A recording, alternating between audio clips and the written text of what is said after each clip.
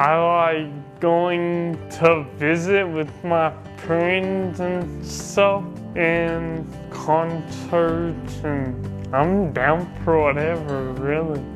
I like to hang out like with my friends and stuff and listen to music, and if I like to dance, I'd love to dance. We are Scott and Dina Ruthven. We have 2 children. I'm Cody and I have Niemann-Pick type C, and I'm 20 years old. I'm Kayla, I'm 16 and I have Niemann-Pick type C.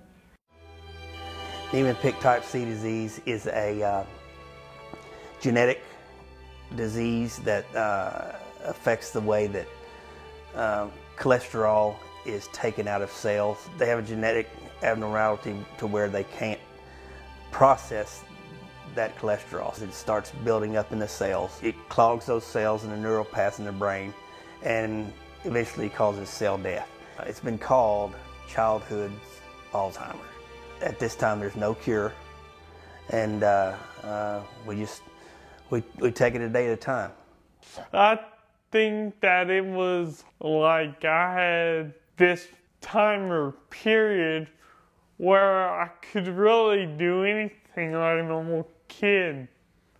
And then bam, it hit. Like Scott said, not a cure at this time, which makes it a terminal illness disease, because eventually they'll lose all their functions and their organs will shut down. I have struggles like Mom has to help me in the shower. When walking, usually a couple days after our procedure, I'm wobbly, so she has to help me walk. You don't forget that day, and so much runs through your mind, and the first thing is, how are we going to do this? Where are we going to go from here? I think there's anywhere from 300 to 500 people worldwide that have this, so it's very rare. In order to get the disease, Dina and we are carrying the same misfolded gene, and when those 2 things happen, you end up with a child that is, that has the full-blown disease. So we're just carriers. Cody and Kayla are aware of their disease and the severity of it. They do know that their life has gotten more difficult from when they were younger. Only a few people can actually know what I'm going through. I don't know why I do that. But like, we take each day as it comes. Eventually they'll lose their motor skills to be able to walk, talk, feed themselves. And basically their living skills will all eventually die off. Most likely going to end up in wheelchairs, and it's going to become a situation to where they are just totally dependent on us. Well, I used to be able to cheerlead and stuff. I can't do that anymore. We used to be able to eat regular food, and now we have to cut it up smaller. We used to go to the skate park in Nashville a lot. Shoot, probably now I couldn't even get on a skateboard without falling. I used to be able to go hang out with my friends. Well, I still go hang out with them, but I have to be more precautionary. You want to just go to a corner, curl up, and just let it in there. But you've got 2 children that you've got to be the backbone for, that you've got to keep fighting for and keeping them fighting. And it's just not an option. It's pretty rough to watch, but we move on. We go through this with trying to hold our heads up high. The trial is going really good. They helped us a lot with all of our stuff. I see improvement in both of us.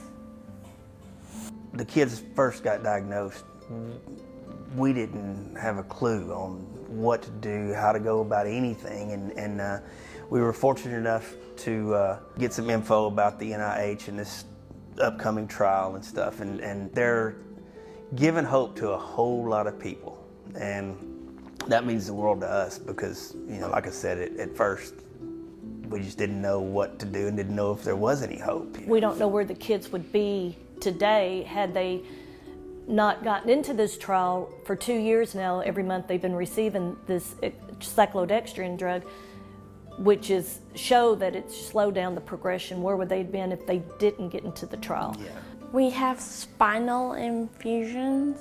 Take spinal fluid out and put the medicine.